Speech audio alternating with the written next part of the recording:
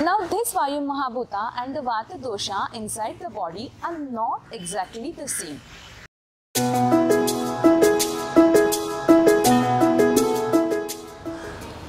Namaste. Greetings from AVP Research Foundation. In today's video, we will be discussing about the next Mahabhuta, the Vayu Mahabhuta from Panchabhautik Chikitsa perspective. Now, where do we find this Vayu Mahabhuta inside the body and how do we identify it?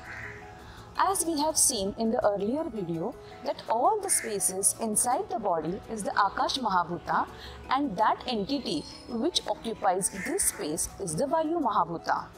This Vayu Mahabhuta is formed from Akash Mahabhuta and though it is present in all the spaces, it is invisible.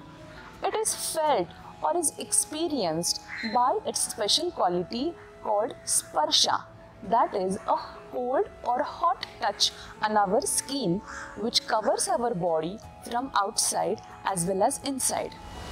This Vayu Mahabhuta is allotted another special quality or rather the special quality called gati, that is a movement or an ability, a power to move from one place to another, thus enabling all the functions of the body to take place smoothly.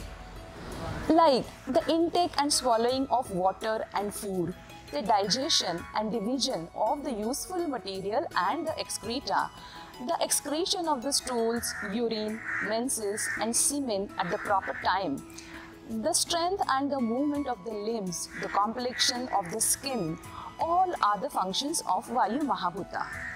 To quote some more examples for better understanding, we can say that the blood flowing effortlessly through the vessels, the seamless beating of the heart, the smooth and continuous respiration going on, the genesis of the sound or speech, the perception of the sound through the ears, the growth and the birth process of a baby, the functions of the nervous system, all come under the functions of the Vayu Mahabhuta. Now, this Vayu Mahabhuta and the Vata dosha inside the body are not exactly the same. The Vata dosha is a combination of Akash and Vayu Mahabhuta, and so when we think about the normal functioning of the body or the diseases of Vata, we invariably consider both Akash and Vayu Mahabhutas together primarily. But at times, all the remaining three Mahabhutas like the Tej, Aap and Prithvi also play a prominent role in the manifestation of a disease. Let us see how that happens in our next video.